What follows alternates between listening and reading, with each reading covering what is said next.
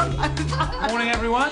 I want to introduce you to our new member of staff. He's going to be working in accounts with you, Fiona, so can you show him the ropes? Oh, well, you know me. After Bacardi Breeze, I'll show anything. God, I'm so funny.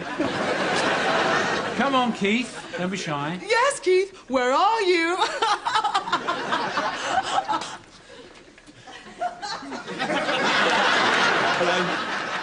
You'll have a right laugh with our Fiona, so I'll put you two opposite each other. So, I'll let you get on.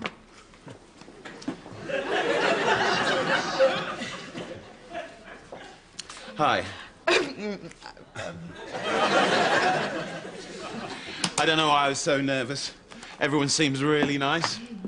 Brian said I get on really well with you. Well, I don't know why he said that. I mean... Well, you're so popular. Everyone really loves you, from what I've heard. Look, just go away. Sorry, maybe that didn't come out right. I don't want to get off on the wrong foot. Can I just stop you there? Yeah? Now, I don't know what pirate radio station you've come from, or whom you mugged to get in here. What are you going on about? I don't want you asking me for recipes for rice and peas. What makes you think I want anything from you? I mean, I was just paying you a compliment. What's your problem? Look, I've been working here for 7 years now, and no one, absolutely no one knows I'm black. And I'd like to keep it that way.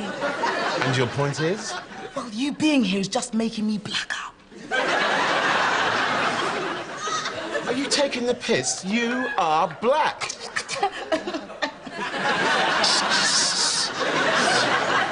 Can you try and keep it down? You're not in Brixton now, you know.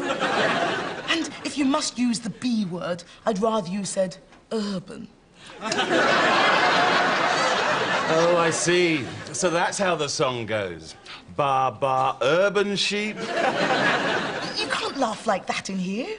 Like what? Well, that thing you just did, the Peckham laugh. Yes, I have heard them. You know what? I don't think I want to be anywhere near you. You're messed up, man. How dare you speak patois to me?